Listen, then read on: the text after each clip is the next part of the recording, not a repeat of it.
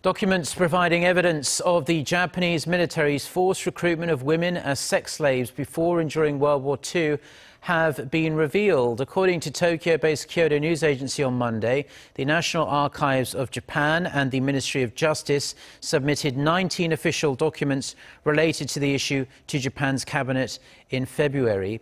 One of the records provides testimony of a then general saying that he took around 200 women to Indonesia to serve as sex slaves for Japanese troops. Another record includes accounts of the women being violently threatened and forced. Japanese civic groups say the documents provide more clear evidence, but Tokyo maintains the documents do not show the women were forcibly mobilized.